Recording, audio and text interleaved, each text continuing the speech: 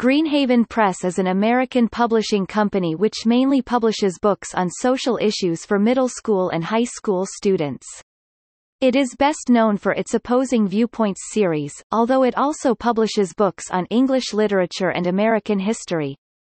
Greenhaven Press is a popular source for participants in Student Congress, a form of high school debate, for its wide range of up-to-date reference materials relating to social issues.